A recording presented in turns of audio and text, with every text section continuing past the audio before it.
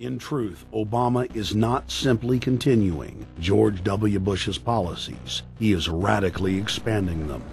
I thank President Bush for his service to our nation. This film has documented the painful fact that Barack Obama's agenda is the complete opposite of what he has claimed it to be. Now we will reveal what Barack Obama and his controllers' true agenda is. Number 1. Bring the United States under the complete regulatory control of a private offshore superbank known as the Bank of the World. More than 100 new taxes are now being developed under the umbrella of curbing greenhouse gases. The new taxes will be paid directly to the private bank consortium. At the producer level, taxes will be paid on farm animals' flatulence.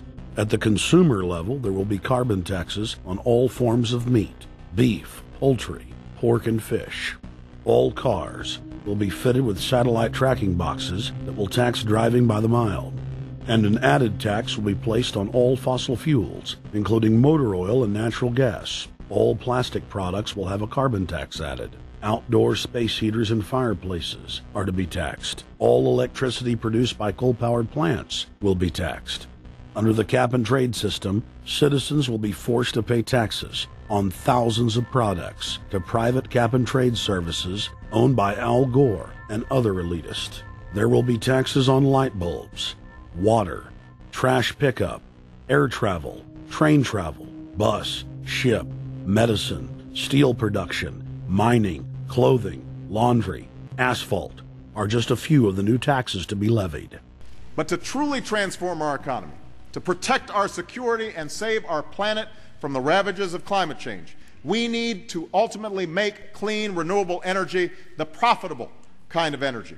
So I ask this Congress to send me legislation that places a market-based cap on carbon pollution and drives the production of more renewable energy in America. That's what we need. The notion of anthropogenic global warming is a fraud. In other words, the idea that the planet is getting warmer and that human activity is somehow responsible is a pseudo-scientific fraud. It's a big lie. It's a monstrosity. Remember the Nazis, they had race science, race hygiene. They said Aryan blood is different from any other kind of blood. This was, of course, idiocy, a fantastic piece of nonsense. Today, we got something similar.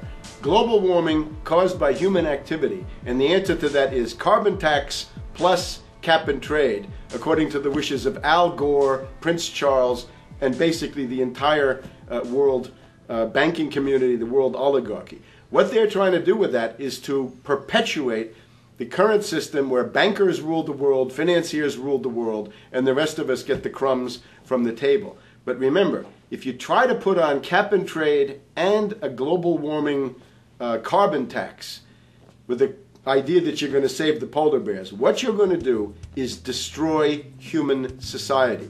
You're going to cause genocide on a massive scale. The deaths will be measured in the hundreds of millions and indeed in the billions. Just the idea of global warming means that there'll be no development for Africa, no development for the poorer parts of Southeast Asia, and no world economic recovery of any kind ever in our entire lifetime. So it's important to expose and fight the pseudoscientific fraud of global warming. One more point about this. You don't need a climatologist to know that this stuff is a fraud. I'm a historian. I can tell you, in the last 1,000 years, we had a period of very warm temperatures called the medieval warm period, where all kinds of grapes and semi-tropical stuff was growing very far into the northern hemisphere. That was about 1100, 1200. It happened to correspond with an all-time maximum of sunspots.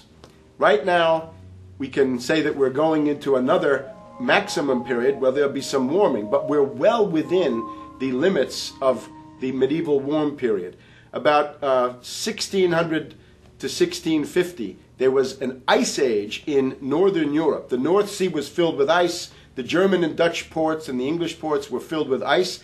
That corresponds to an all-time minimum of sunspot activity, the Spörer minimum and the Maunder minimum. So This has largely got to do with solar activity. We can see that other planets, not just the Earth, are warming slightly as a result of increased solar activity. But we're well within the minimum. So what the oligarchs claim to be an open and shut scientific case is a piece of pseudo-scientific nonsense, and it should be rejected.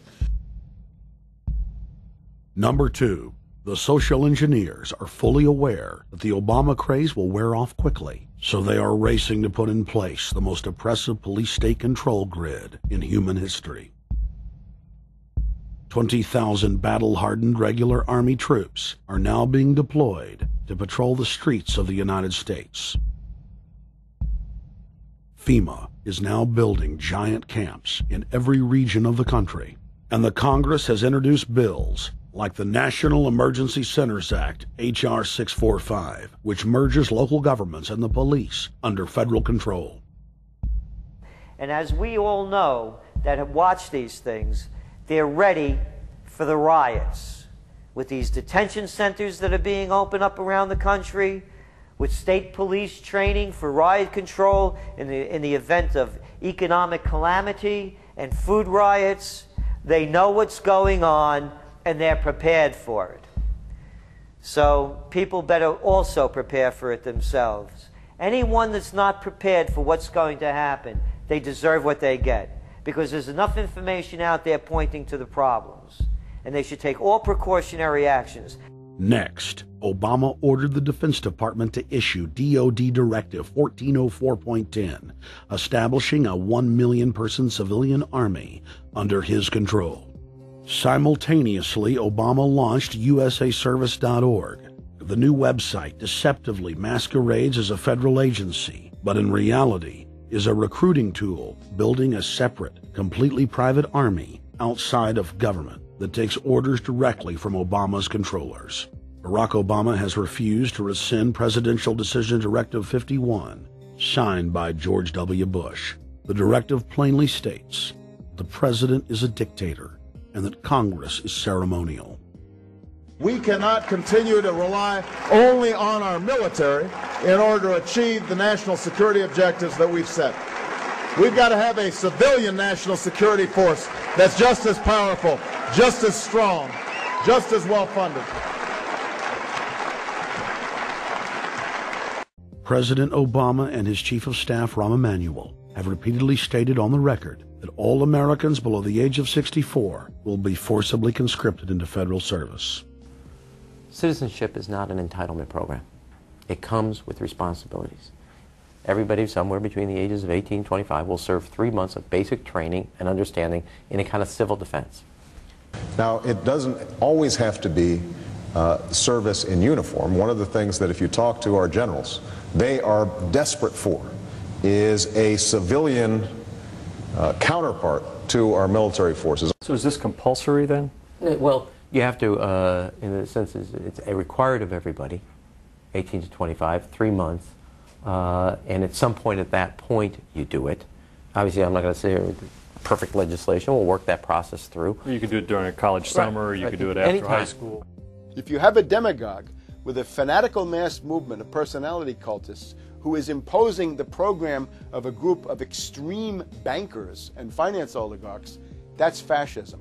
Obama's transition site, change.gov, proclaimed that middle school and high school students will be forced to serve the federal government. Fascism is gutter up, streets up, hooligans, thugs, fervently idealistic students, swarming adolescents, just the kind of thing you see around Obama. The way you get a population to enslave itself when the police and the army are no longer enough to do that. So I think that's if you're a left liberal, it's time to open your eyes to that. All young Americans between the ages of 18 and 24 will be conscripted into a paramilitary domestic security force. If Obama has his way, adults and seniors will also be forced into other forms of service for the betterment of the homeland.